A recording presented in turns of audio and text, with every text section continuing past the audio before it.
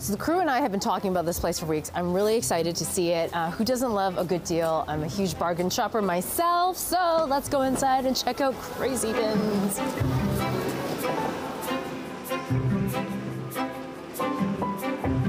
There's stuff everywhere. Everything here is $1 today.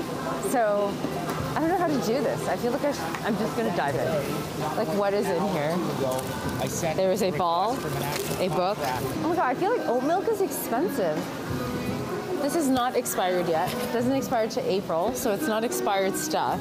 And it's $1? And it's $1. We know these are bougie chips. These are bougie chips. They are not $1. I'm getting into the mood. I really feel like I can't take my eyes off the bins, because what if I'm missing something great? Phone cases. Frozen. Who doesn't love Frozen? It's a surprise party pack. I feel like I should get this for my niece.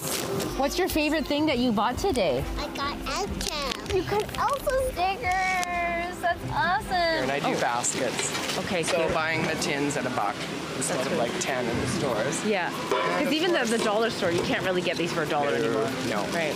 Okay, so let's barcode it. Oh my God, you can actually buy your like daily goods here. Okay, so Christina is. It's $26.20 Oh my God, this is $26 soap on Amazon. Exact same one, $26 for 2 bars of soap. 2 bars, and there's 2 in here. This is ridiculous. First of all, this soap is $26, which I think is ridiculous, but you can get this for $1. All right, so tell me a little bit about what you guys do here. It's a new concept of shopping, returned items. We are working with the different online retailers. Okay, so today's dollar days, but then it's different through the week. So tell me about this pricing model that you guys do. Yeah, actually we start our week on a Friday, and each item and every item should be $25. Okay. And we go down gradually. Saturday will be $10, Monday 5, Tuesday 3, Wednesday $1 like what you see now, and tomorrow Thursday will be $1. Do you ever get something that you're like, oh my God, we're gonna sell this for only $25? Like, do you ever get items that are so expensive that you're like, I'm so shocked we're gonna sell it for $25? We had a lot of laptops. Laptops, you sold laptops? Yes. Working laptops for $25? Yeah, working laptops. It was worth like $3,000. Well, so someone really lucked out that day. I think so. Actually, we have lucky customers every day. You're the good salesman. I wish he knew more about like their actual business model. I mean, obviously it's a private company, so he doesn't want to reveal too much, right? I mean, it's clear a lot of it comes from Amazon. Yes, and I'll bet, like, you know, when people shut app. down their stores and whatnot, like back in the day when Zellers shut down, I'll bet it would have gone to places like this, you know? Yeah, liquidators, but yeah, it would have been good to know more about the actual business itself, but. Lots of cell phone cases. Tons of cell phone cases.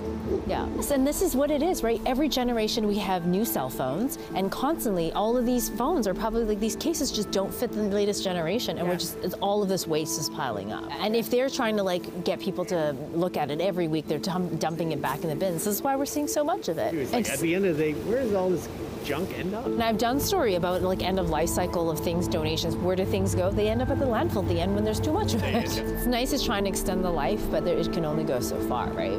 So.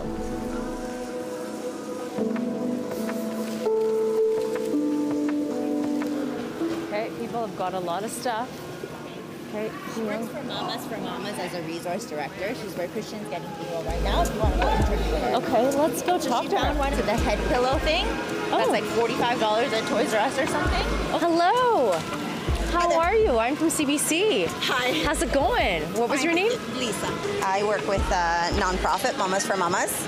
You know, this year was tough for a lot of our families that come in, and we're there to lend them a hand up when they need it. I do a lot of charity work. I had won $100 on the radio in December, and because I was done all my Christmas shopping, I had decided to pay it forward. But I thought $100 at the mall is not going to buy me much, so I decided I'm still going to donate the $100. But I came here on a Wednesday, and I was able to buy 101 things. And it came to, you know, just slightly over $100. And you came here on your own time to on my own that. On my own time. And we stock the office with brand new girls' jeans and t-shirts and hoodies and clothes because I came on a Wednesday and it was $1 a day. That's amazing. You're an amazing person. Well, You're a good person. I think, karma, right? Karma's got to be good to you. Yeah. You deserve it. It's just, I don't know why I'm getting emotional, but Yeah, because it just means something to you. I learned from my parents. You give back. Yeah, it's really important. And we're lucky that we're able to provide. So it keeps me busy, keeps my mind busy. It's just so nice that I'm able to continue what I've been doing for years, but my dollar stretches further. We're in different times, and I think, something like this is wonderful. And as you can see, it just keeps getting busier and busier. There are some real stories here, pretty unbelievable to meet the type of people that we have. And it's really interesting because no one feels like they're bringing home too much stuff because it's a lot of it, I guess, is about like passing it on and paying it forward, just like Lisa said. So that's really great. That's awesome. Personally, I have not found anything yet that I would like to purchase, but I don't like to buy a lot of stuff. I'm like a needs kind of person, so. I mean, to me, it seems like a lot of the stuff isn't inherently useful. Yes, I agree. A lot of it, I just this could be, if you were doing home renos or you needed something like this could be good. Shower hooks, they're actually stuff you would need. I guess my question is from an affordability perspective, is this worth your time to sort through stuff? I guess if you feel like somebody like Lisa, this is her job. Her job is to help provide for these families, and this is the way she can stretch her dollars, so it makes sense.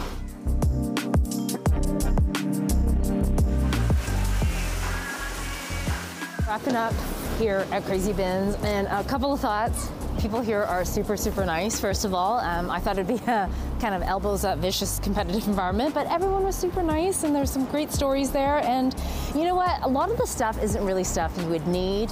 Some of it was really picked over, but it's probably a better use of extra stuff for it to go, to other families or to be donated or whatnot than going to the landfill. But either way, that was cool to check it out.